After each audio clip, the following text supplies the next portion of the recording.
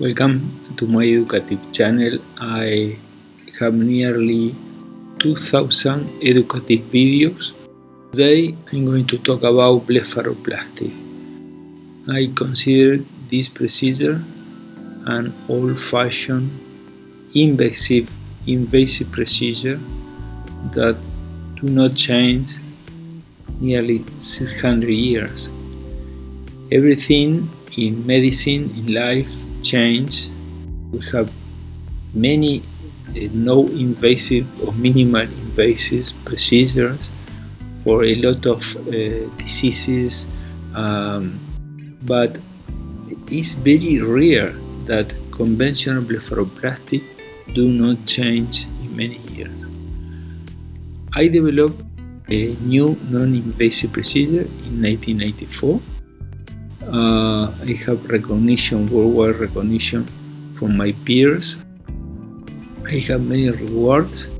Also, my technique appears in Wikipedia in Spanish. And today I'm going to talk about why I say that blepharoplasty is a wrong procedure, an old and wrong procedure. You can see this pencil is very old, and this is the conventional marcation of the blepharoplasty. This is the way they resect the skin. Most of the skin that is resected belongs to the eyebrow, skin of the eyebrow. And this is Mayo Clinic today, and this procedure is done all around the world.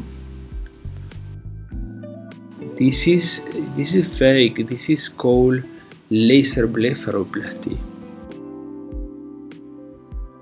This appears in internet, but these surgeons do not rejuvenate the skin with laser. They cut the skin with laser.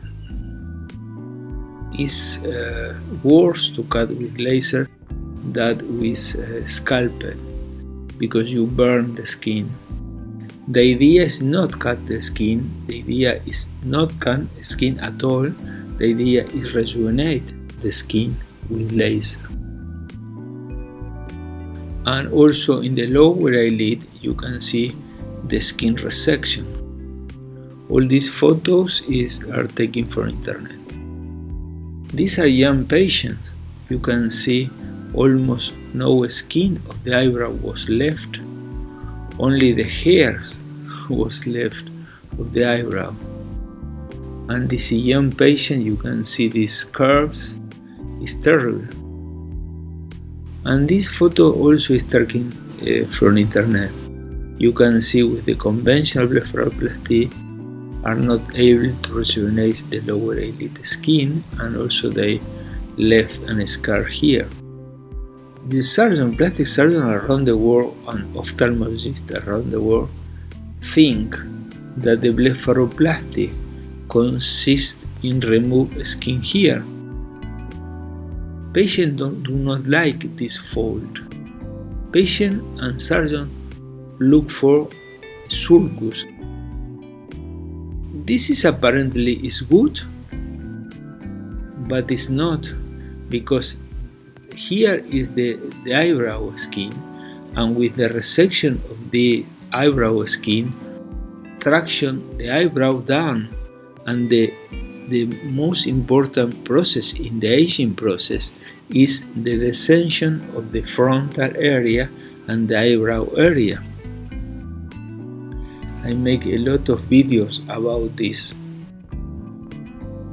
And this is for me is a terrible result. It's not good at all, and the patient have the same tired and sad look expression than here.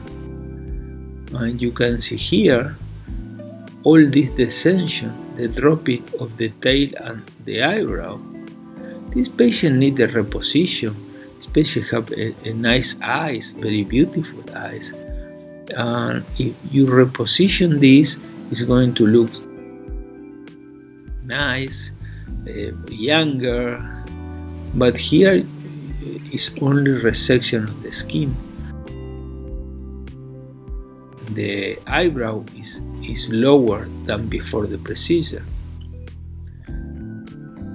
the eyebrow hair is here. This is pulling down. This procedure can improve the wrinkles and can improve the lower eyelid skin. You can see this is a disaster. An open eyes, tired look. I take them from internet. And you can see this patient with this resection. Here is worse than here. They resect a lot of skin, and look the expression of this patient. How do you describe this expression? Tired, sad, old. And also this patient have no fold here, have a sulcus, but the expression, you can see the tail here, and now is very low. This poor young patient, resection of the eyebrow skin. You can see how pulling this surgery pull down the eyebrow.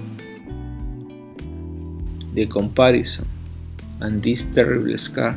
This patient also have no skin. Just a little laser treatment is enough without skin resection with this scar. This patient came to see me from outside the country. After the procedure, have a sunken upper eyelid, tired look, tired expression, and I perform a frontal lift. This patient also comes from outside of the country. You can see the kind of resection is terrible. Or also this patient, the scar, the open eyes, the descension. This is the conventional blepharoplasty.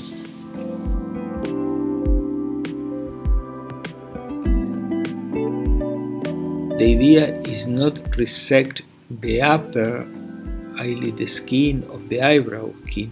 The idea is perform a procedure without skin resection, improving all the skin of the periorbital area, and giving the patient a nice natural look, happy,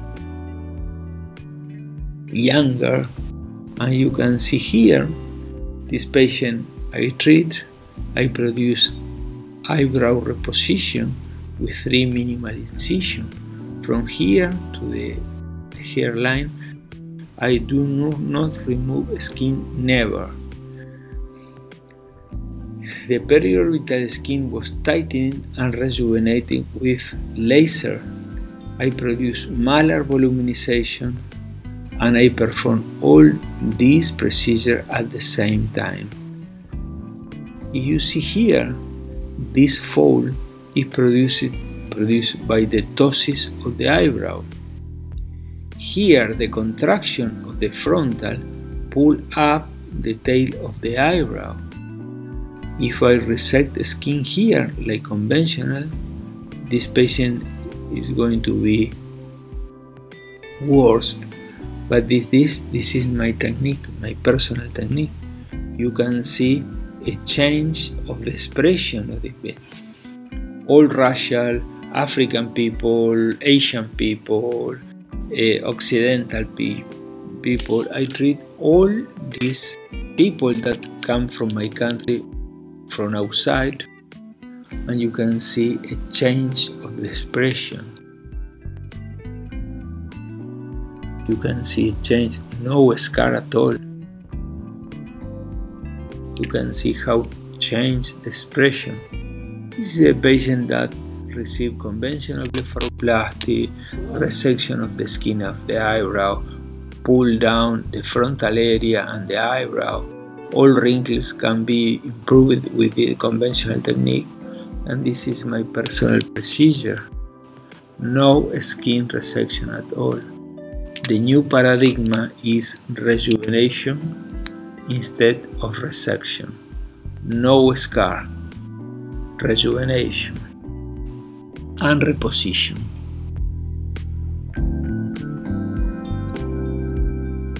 Young patient improve the view.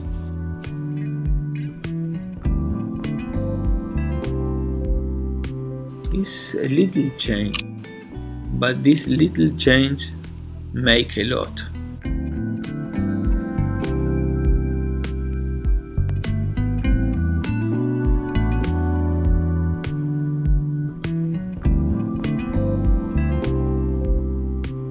Change the expression of the look. Younger, happy, rested, natural.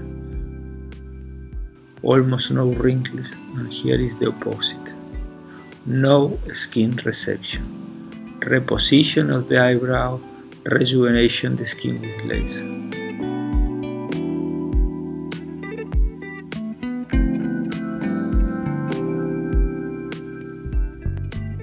I hope you enjoyed this presentation.